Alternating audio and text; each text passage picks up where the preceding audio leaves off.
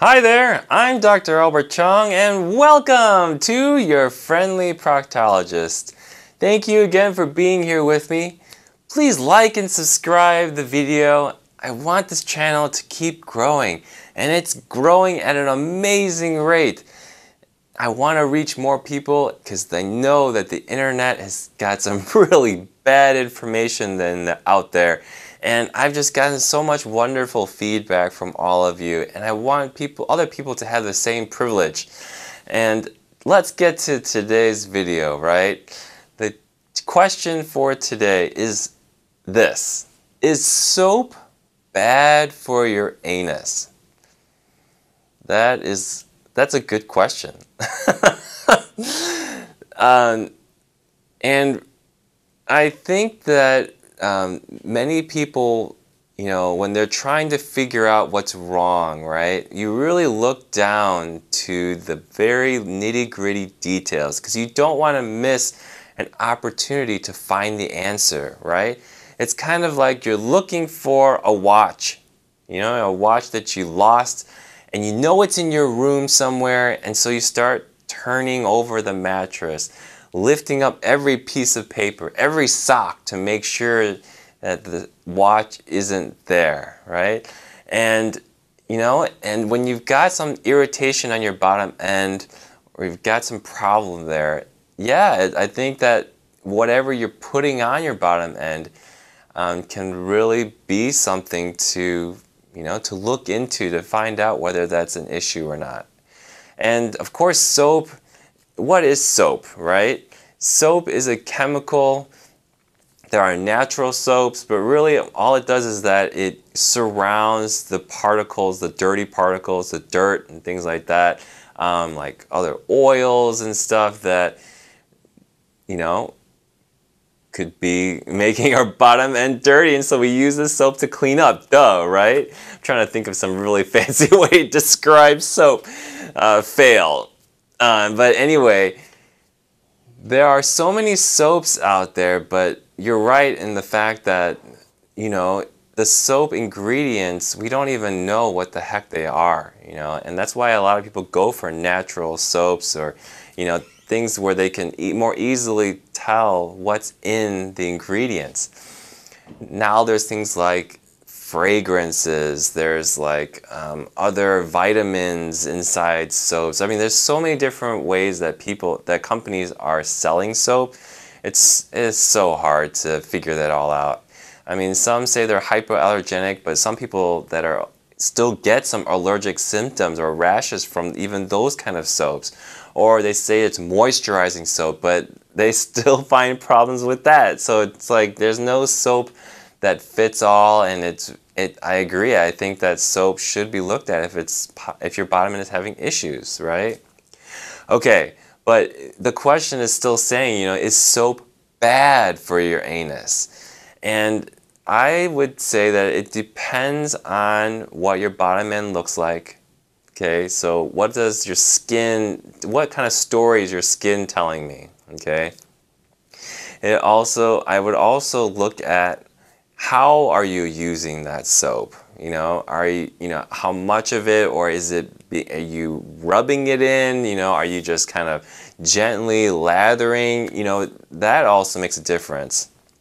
Are you gently lathering, or are you using a big loofah and then scrubbing your bottom end up, like giving yourself a rug burn? And that's what I'm talking about there. What kind of soap are you using? And the soap I would recommend is like a Dove hypoallergenic, fragrance-free soap. That was a very popular one to recommend. It's by far, in my opinion, to be the least offending soap in the marketplace, and it's from the feedback that I've gotten, it's been doing pretty well. And so to answer your question, the soap necessarily isn't bad for you, but it's all in context again, okay? Not everybody's skin around their bottom end is the same. And if you know that your skin can get injured easily, you get rashes easily, you get irritation very easily, You're susceptible to moisture or susceptible to dryness of your skin. All these different factors, like your condition of your skin, the health of your skin, makes a difference and will affect the way that you think about whether soap is helpful or not, right? Because it may not even be the soap's fault. You may have had a scratch or a cut on the skin outside your anus, and then you use the soap and the soap isn't helping it. Maybe it's something else going on that keeps making it worse. And so it's really hard to say yes or no to whether soap is bad. What I would first want to do is understand, what is your skin like? You the individual, what is your skin like? What issues are you having with your skin? And what are some good recommendations that I can recommend you, coach you on, so that you can have success in maintaining hygiene, but also maintaining comfort in your bottom end area. Because the bottom end area gets a lot of action, right?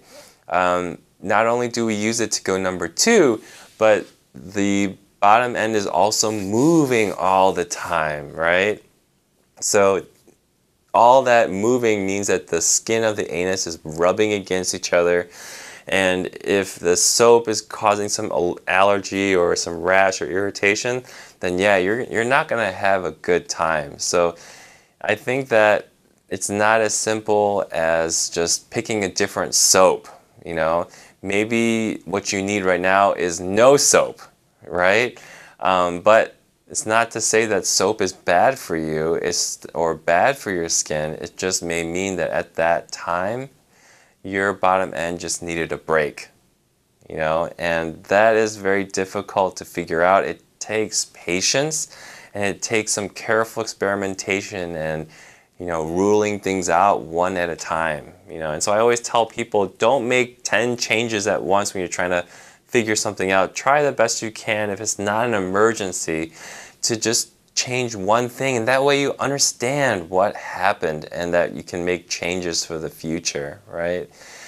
Seeing a specialist like myself is definitely a good idea as well, especially if the condition is bad enough, right? It's irritating you enough and you're kind of, at your wit's end, or you're really concerned about what's going on with your body, especially if your symptoms are bad. That can be very concerning too, right?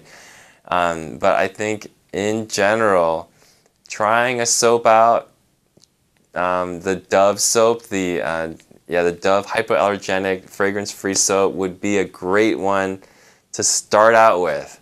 And if that doesn't work out, then probably your skin is just in a bad condition that it just won't tolerate any chemicals or soap, or your body just doesn't like soap. But again, it just depends on you. So I hope that this video answers the question enough. It wasn't a great answer, but it really, I just find that every patient that comes in here and sees me in the office, it's always dependent on your story. It's you. It is you, the individual, that really dictates the plan. So I know people hate that. Some people might hate it, actually, because it's not really good advice that you can apply to yourself. I understand. But I think that if you were to understand the fact that medicine and treatment of a person's problem, it has, especially with the bottom end, a lot of it has to do with behaviors and just so many different factors that come out in the consultation. And so I hope this helps you, and we'll see you on the next video with your next question. You take care. Bye-bye.